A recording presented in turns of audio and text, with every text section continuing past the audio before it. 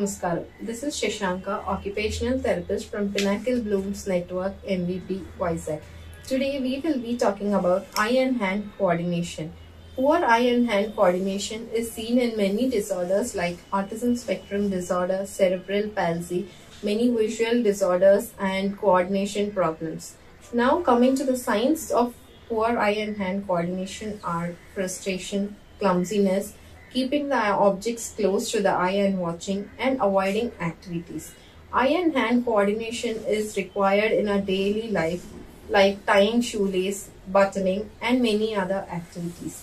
Some of the activities that improve eye and hand coordination are bouncing the balloon in the air, tying shoelace or threading and lacing, and using bowling pins, and many other ways.